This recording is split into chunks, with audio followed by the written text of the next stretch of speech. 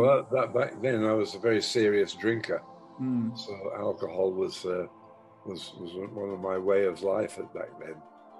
So I had a good bar, and it was called the Brain Damage Club, and it lasted for quite a while. Yeah, it was very quick, a very short period in my life actually. But of course, like everything else, I do it to excess.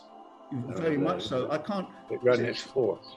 Is it true that you once drank 37 vodka screwdrivers, John? I'm sure it's quite possible. Yes.